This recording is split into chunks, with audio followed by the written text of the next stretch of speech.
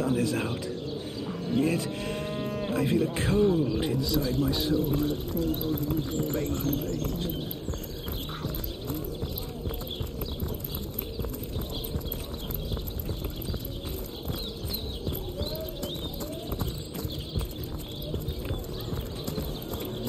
Aaron has as many friends as the man with many cheeses. Watch out! I smell. I assume you address me for a reason. More prey. Actually, I think never saw you in the king crab before. You're welcome to scratch me behind the ears if you like. I won't scratch back. I am Unsinkable Sam. At least that's what they call me around here. Used to be a ship's cat, but the clipper I was on sank, and I was the only one to wrestle himself free from the waves. The people here were kind and took me in, being the king crab's foremost patron ever since.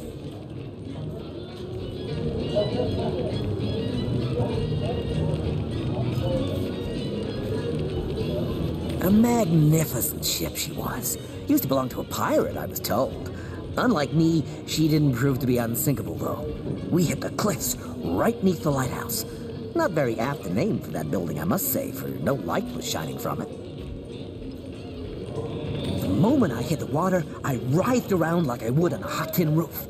By some miracle, I managed to reach the beach, covered in kelp and smelling worse than a fish's funeral parlor. But I was alive, and that was more than anybody else could say. So I was. What friends I had. They drowned alongside the rats I used to hunt in the galley. And there I was, all alone. Not that I have it bad here, mind you. I've milk and fish aplenty. Most folks will pet me kindly, and when one of the village girls holds me tight against her ample bosom, I purr up a storm.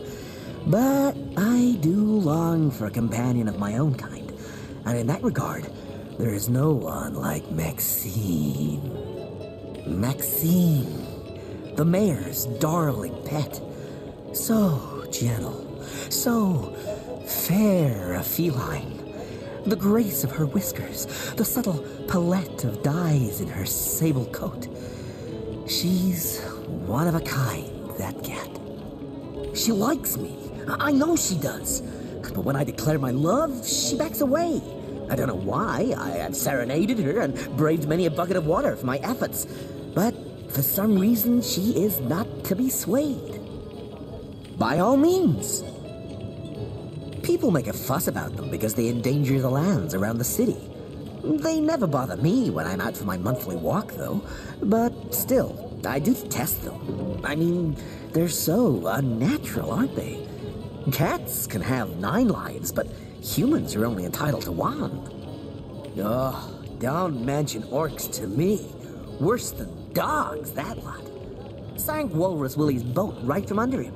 Best anchovy fisher in the world he was. A loss to us all.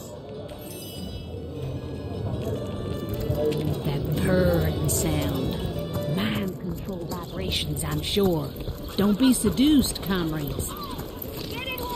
Oh, sorry, Medora. I didn't mean to frighten you. Oh, golly gosh. One who flaunts the highways and byways of silly old Sicile with the easy elegance of a puss with her tail in the air.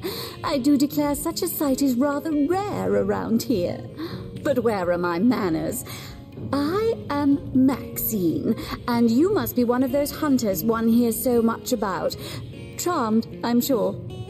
I'm the mayor's cat, don't you know? Born and raised on velvets and viands of most exquisite varieties. Maxine rhymes with queen, after all, and dearest. That is hardly a coincidence.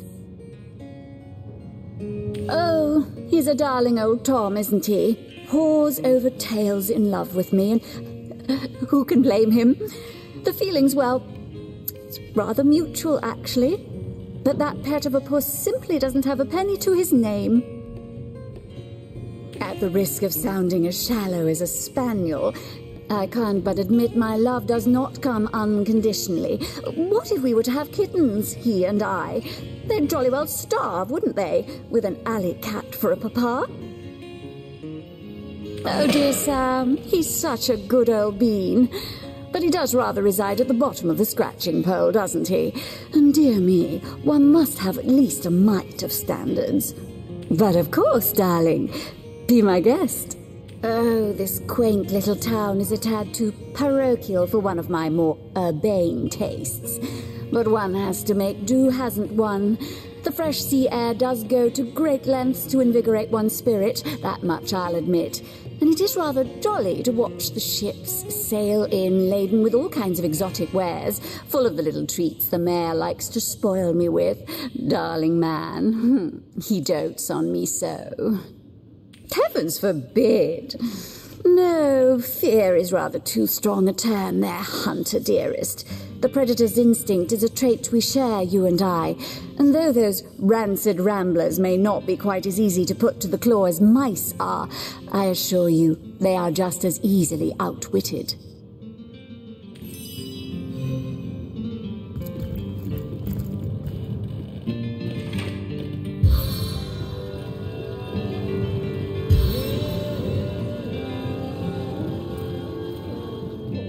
Things got pretty hairy there for a bit. I could feel the very Reaper breathing down my neck.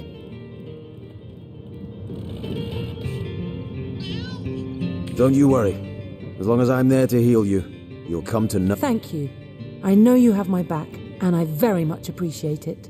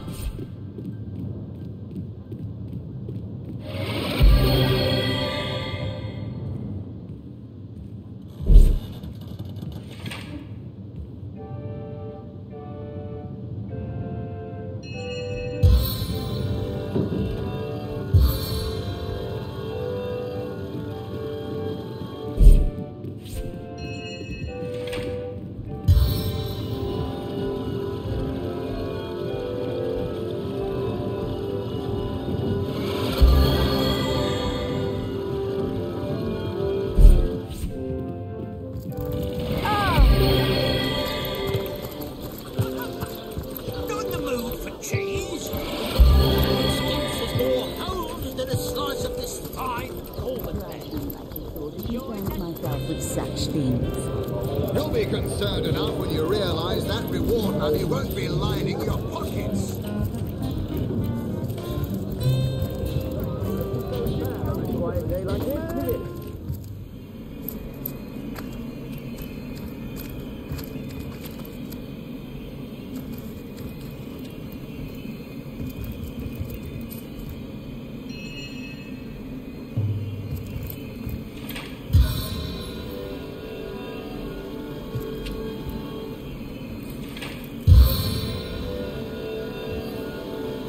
I feel better already.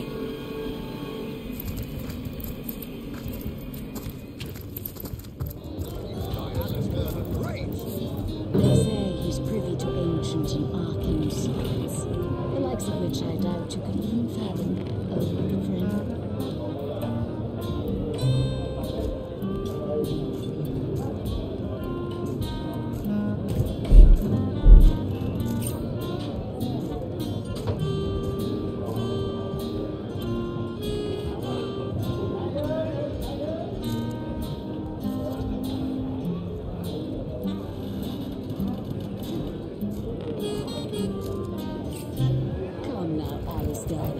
Surely you've met your match once or twice. Ha! The closest I've come to my match is when I linger over long while lighting my pipe. Oh, careful now.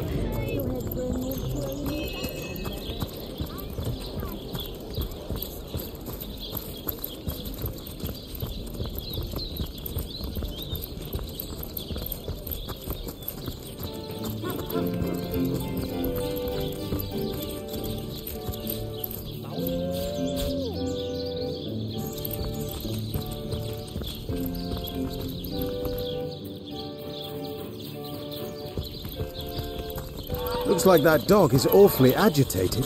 Perhaps he wants to tell us something. Rest in peace, darling. So many dead civilians. It's an honor to visit the fallen.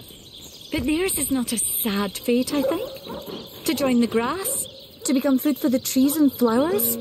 What could be more peaceful? Jake, where are you? Are you here, Jake? Hey, wow. I was wondering where that awesome sweaty boot smell was coming from. And here you are. Wow, this is great. I'm Murphy, Jake's dog. Wow, you smell great. Have you been rolling around on dead things all day? That's my favourite hobby too. You know who I miss? Jake. Sometimes he'd just sit there being awesome. And I'd give him this look like, you smell great. And he'd give me this look like, you do too, Murphy. And he was my best friend. I came here so I could smell Jake again. He smelled great. But whatever's buried there doesn't smell like Jake at all. No, it's definitely not Jake. He was awesome. If I ever find out who killed Jake, the most awesome Jake who ever jaked, I'll bark so much. Seriously, so much. You have no idea. May the seven keep you. Peace be with you, traveller. May your lost loved ones rest in peace. I once lived a prosperous life with my husband and our happy little daughter, Lonnie. But when the undead plague broke out, my dear husband was among the first killed.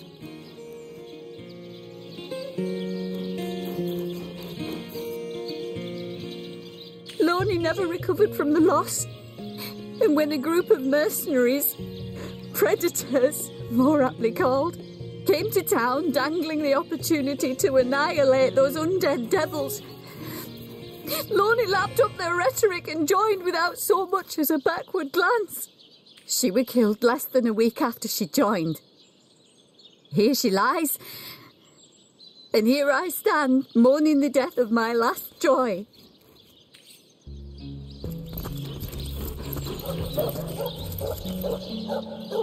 Where are you, Jake? Are you playing without me? Here lies Kavanagh. Will they have Sisal pie in the afterlife? Jake. Please do not disturb.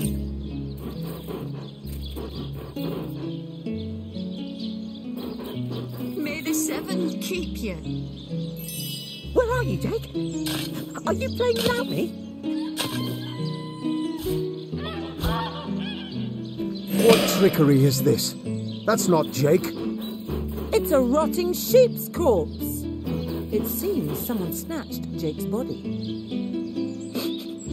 I smell rotten lamb chops. You know who I bet would love to hear from you, Source Hunter? Your ex. Go on, send a letter. Before you lose your nerve. Where are you, Jake? Are you playing without me?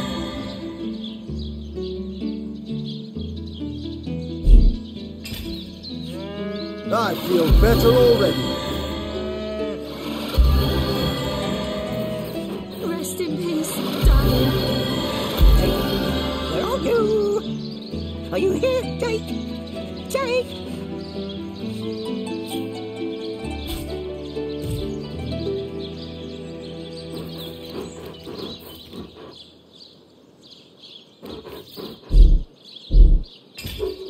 Where are you, Jake?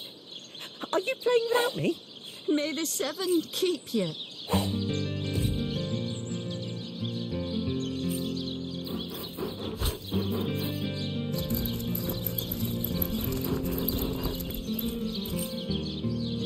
Jake, where are you? Are you here, Jake?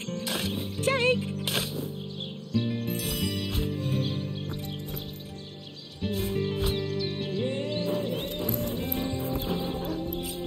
May the seven keep you.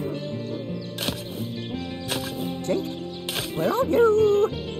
Are you here, Jake? Jake?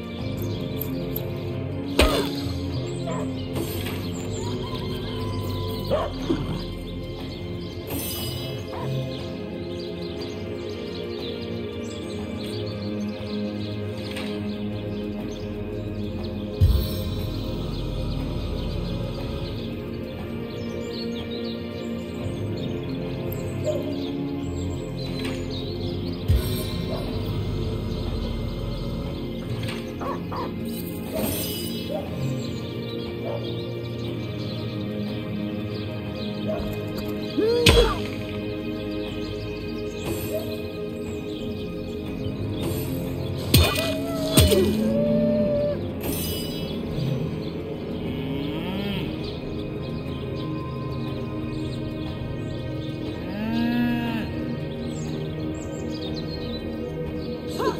target dances in shadows!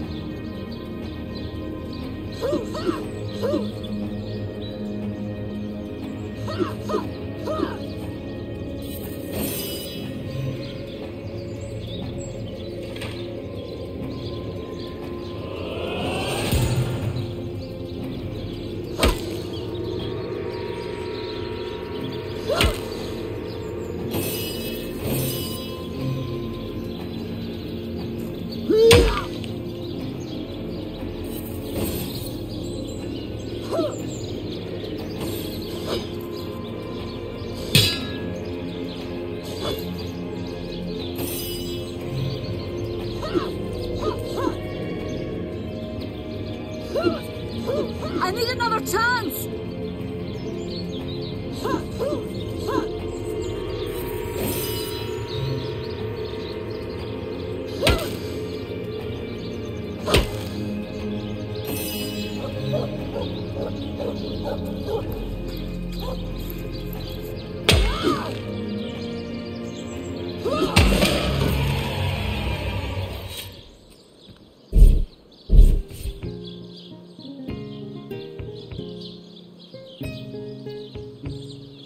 May the seven keep you.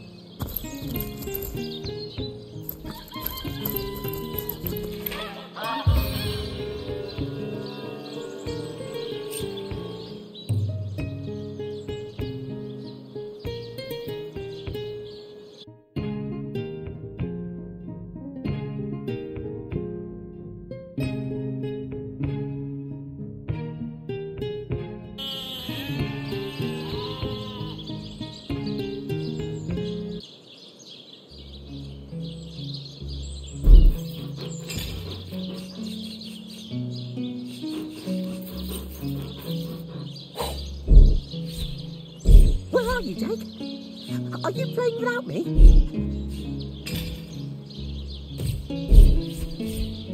May the seven keep you.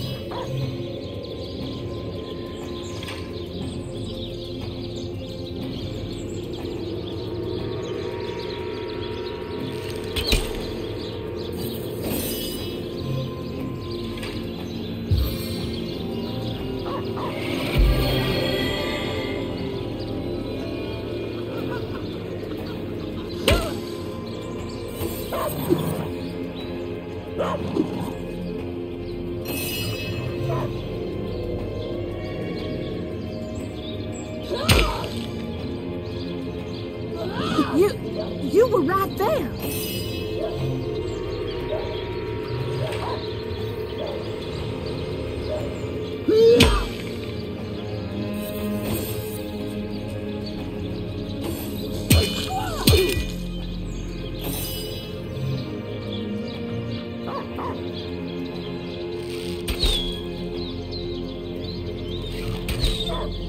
I needed that.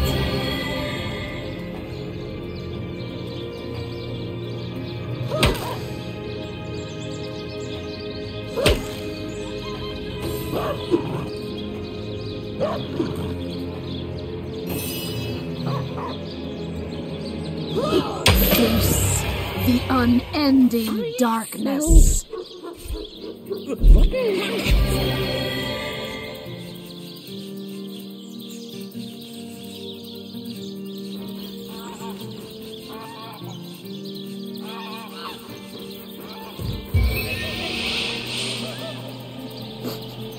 I smell rotten lamb chops.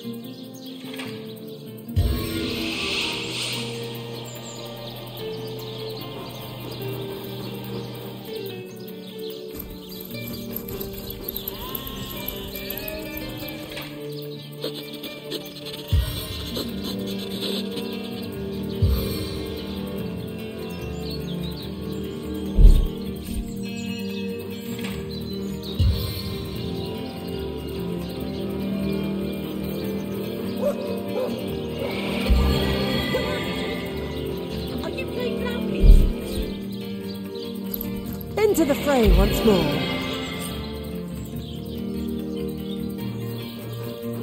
As good as a new penny.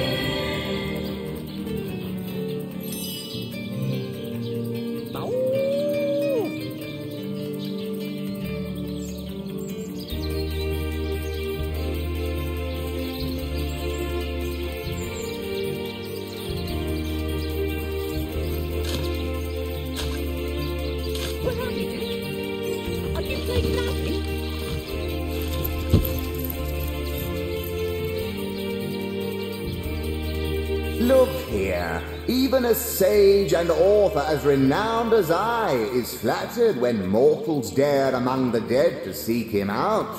Well, here I am, Nemeris the Wise. You may go wide-eyed with amazement now. As if I need introduction. Nemeris the Thinker, the Theorist, the Visionary. Come now, surely you lack the time, as I do, for such silly questions. Oh, I've written so many celebrated treatises, but of course you have read and revered the philosophy of death, the diamond in the crown that is my literary legacy. There isn't a civilized soul alive that hasn't perused its profound pages percolating with perspicacity.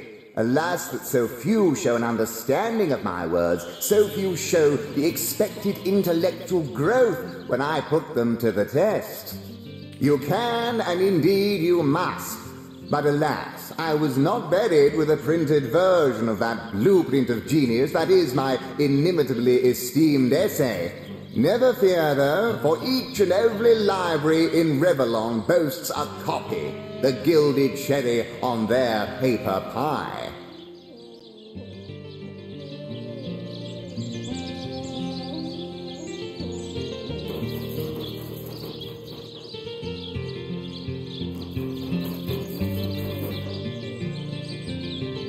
Jake, where are you? Are you here, Jake?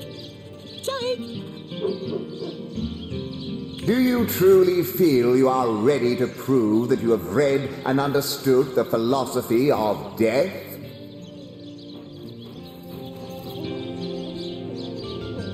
Where are you, Jake? Are you playing without me? Then we shall proceed to test the mettle of your acumen forthwith.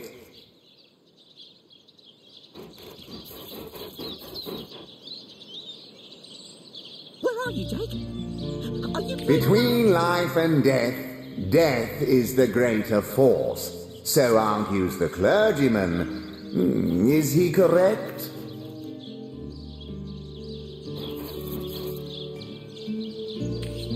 Jake, where are you? Are you here, Jake? Jake? Of course not. Correct. He is not. Let us proceed. Life is life's own goal, the question that is itself the answer. Good! Now I am unburdened of all worries, am I not? Not entirely, no. I concur. Last query. Boldly do I scorn the bonds of faith and fear. Death I dub thee life's equal. Is this my salvation or my undoing? Your salvation. Indeed. Most impressive. Nothing short of miraculous. You have verily fathomed the message of my book. My undying respect is yours, to an extent. Content in the knowledge that my legacy is in good hands. Ta-ta! I shall see you in the next life. Where are you, Jake? Are you playing without me?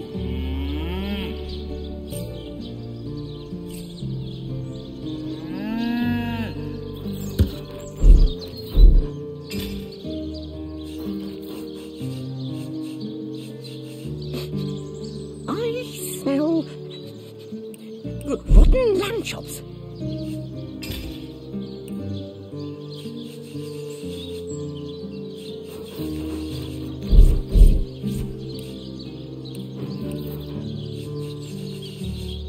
Where are you, Jake?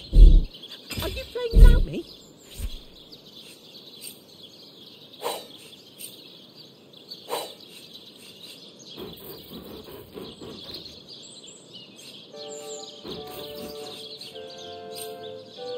Jake, where are you? Are you here, Jake? Jake!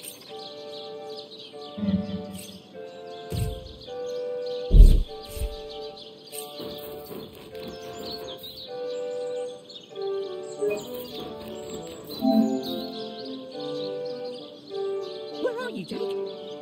Are you playing without me?